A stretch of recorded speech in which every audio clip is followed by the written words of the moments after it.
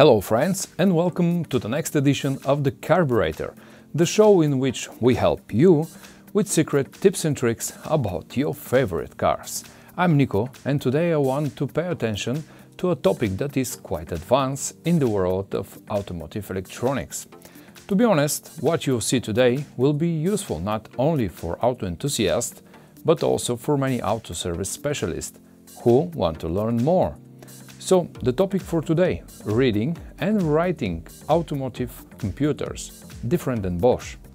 I say different than Bosch because in most cases Bosch systems are easy to be read through the OBD port or the so-called diagnostic connector. Of course, there are also models that can be flashed by a different method, such as BDM or boot mode, which means ECU on the table and with opening. But we'll talk about that option in another video. Today I'll show you how to read Ford Kuga with diesel engine that has a fuel system and a Delphi computer. The system is called Delphi DCM3.5 and the right method of reading and writing software is called JTAG. Well, let's start. First we put the car on a lift, then we remove the front left tire and remove the plastic under the front left fender, under which in black box is located the so-called ECU, abbreviation of electronic control unit or simply called engine computer. Then comes the complicated part. There is a lot of soldering that has to be done, of course, according to a schematic. The device we use for the manipulation is called KTAG.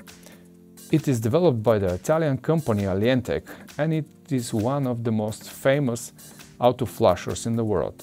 From here on, just press the read button and then when the device finishes the reading process, just save the file. Later, when your tuning specialist sends you back the modified file, let's say for a chip tuning or DPF deactivation, you just have to return this modified software back to the computer and you're done.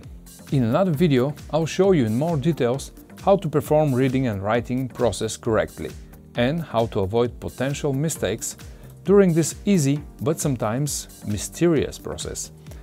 So friends, you already have the basics of the topic reading and injection computer software, and not from a standard but from a very sophisticated generation. As I said at the beginning of this video, there are many fuel systems and many more ways to read them. And today I just show you one of them. If you have any questions about chip tuning or deactivating a DPF or EGR, a swirl flap, throttle valve actuator, or certain DTC errors that you want to remove from your software forever, do not hesitate to contact us. So that's it, my friends. I hope you enjoyed and found this video useful. If so, please press that thumbs up button and subscribe to my channel. Take care and I'll see you in the next episode.